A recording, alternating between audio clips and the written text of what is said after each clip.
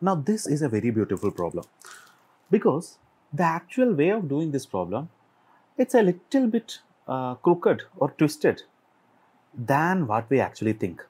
Okay, so let's see how to solve this problem. And of course, in the real exam, I might try to stay away from this problem, but of course, right now I have to solve. So we are looking for how many different possible values of p plus q plus r. Okay, how many possible values of p plus q plus r that satisfy this condition, where p, q and r are natural numbers, not necessarily distinct, it can repeat. So we are looking for the places where 1 by p plus 1 by q plus 1 by r will become 1, and we have to find such values. The first example which comes to satisfy this condition is 1 by 3 plus 1 by 3 plus 1 by 3, because I know this is going to be 1 plus 1 plus 1 whole by 3, or 3 by 3 is simply 1. Therefore, p is equal to q is equal to r is equal to 3. Everything is equal to 3 is an option. And because of the same reason, p plus q plus r, that is 3 plus 3 plus 3, which is 9, is one of the possible values of p plus q plus r. See, that's the one which comes to us as soon as we see a problem like this. But the remaining problems, that's where the trick lies. Before directly solving this, let me find out some reciprocals. That means 1 by 2 is equal to 0 0.5, 1 by 3 is equal to 0 0.33, like it will go indefinitely. 1 by 4 is equal to 0 0.25, 1 by 5 is equal to 0 0.2, 1 by 6, what is 1 by 6? If you do 1 by 6, it will be 0 0.167, or round to 0 I'll round it to 0 0.17. 1 by 8, that will be very small. I missed 1 by 7. 1 by 7, 1 divided by 7, that's going to be a value like 0 0.14. Let's stop here. Now if you look at this, we are adding these values. Okay, I'm not taking 1 because that itself will make a big one, so we cannot add anything to that. If you look at the bottom values, we are adding these values, taking 3 of them and adding them. You can even repeat to make this 1. Now interestingly, the first thing which we took, that is 1 by 3 plus 1 by 3 plus 1 by 3, that is 0.33 plus 0.33 plus 0.33. Once adding this 3 times, we are easily getting 1.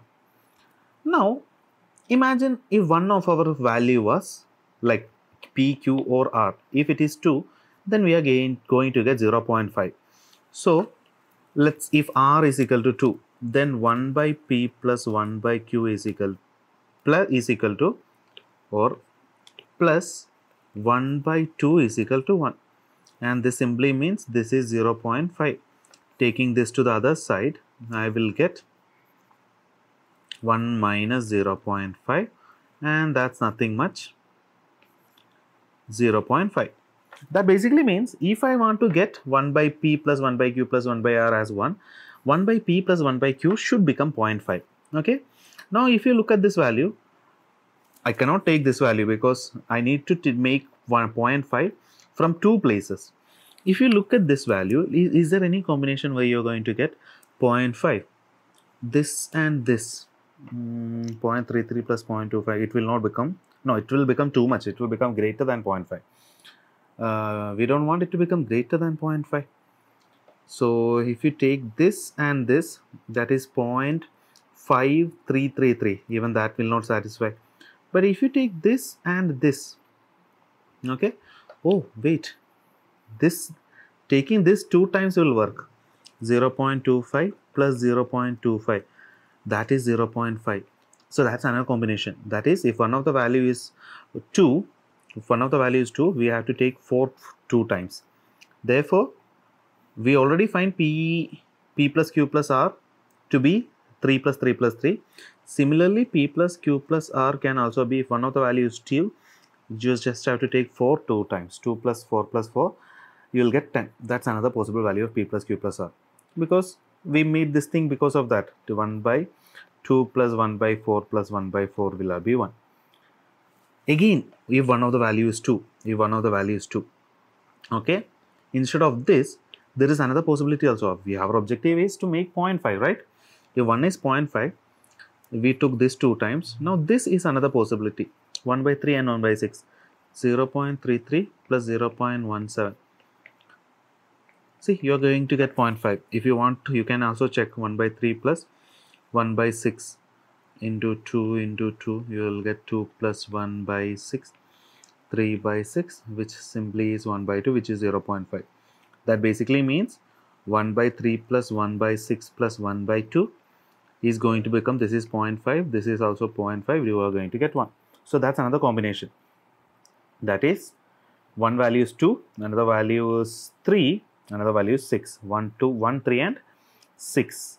So p plus q plus r, not 1, 2, 3 and 6. That's 11. So that's the third value. First value is p, second value is of the sum, okay, 10, and third value is 11. Now, if you look at any other possibilities, doubling this is not a possibility, that will create 2 a big number. This we already took. This doubling is useless, this is useless, this is useless. Taking combination, this 2 will be too big. This 2 will also be too big, greater than 0.5. This 2, okay, that we already took. If we take this 2, we will not get a value. 0.33 plus 0.14. See, it's not getting 5. Now, in fact, if we, according to the laws of fractions, if by taking this value with this itself, this is the biggest value other than 0.5, with this itself we are not able to get 0.5. All the value below this will be less than this. So there is no point in searching. So all the combination which involves 2 has already been completed. Now let's take the next greatest value of these reciprocals, and that is when we are taking 0.333. That's the one which we already took, 0.333. 1 by 3 is 0.333. We're taking it 3 times, we already got 1. And that's the first thing which we wrote. Now, imagine, so every combination of 2 is done, okay? Now we will not consider this. Now we are taking one of the value as 3. Taking this 3 times is already done. Now taking this once, or let's say taking this 2 times. Taking this 2 times will give you 0.66. So 1 by p plus 1 by q plus 1 by r is equal to 1. Taking this also 3, this also 3, this will give 0.66 plus 1 by r is equal to 1. Taking 0.66 to the other side, you will find 1 minus 0.66. That is 1 by r should be 0.34. Okay, 1 by 0.34. So if you look at the value from here, 0.34, other than this 3, no one else can provide that thing.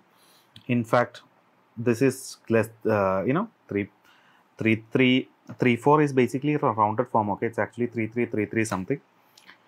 So, of course, there is no value which can satisfy other than 3. Okay, so taking 3 2 times is also useless. Now, taking 3 once, like one of the value is 3, then we will get 1 by p plus 1 by q plus, let's say one of the value is 3, and this is 0.33. Taking this to the other side, you will get 1 minus 0.33, like 1 minus 0.33, you will get 0.67. Let's round it to 0.67. So adding 2 of these values should give me 0.67. Is there any value which can satisfy that? If you are not taking 3, 0.67. This plus this will not create it. This is plus this is just 0.45. It is not even near 0.67. In fact, none of the other value can, even if you double this thing, this is the next greatest other than 1 by 2 and 1 by 3. Next greatest is 1 by 4. So even doubling it only creates 0.5. You will not get 0.67. All the value below will be less smaller. So there is no other possible combination which is going to create a number which is greater than or equal to 0.67. So there is no point in searching. So if one of the value is 1 by 3, then all the value, imagine if you are not taking this 2, okay, then there is no way just by, we can create that combination from below. So all the combination of 3 is also done. Now if you take, let's say one of the value is 4 and we are not going to above because we already considered all the combination of that. If one of the value is 4, you are going to get 0.25. So 0.25 plus 1 by p plus 1 by q is equal to 1. Taking this to the other side, you will get 1 by p plus 1 by q is 0.75. And of course, you cannot make that. Even if you double the greatest value, you will only get the 0.5. There is no point in searching. You cannot make it. So you only found 3 combinations. Okay. Where see, here the order doesn't matter. Okay. If p can be 2, q can be 4, r can be 4, or the other way. Q can be 2, P can be 4, order doesn't matter because in every place it's addition.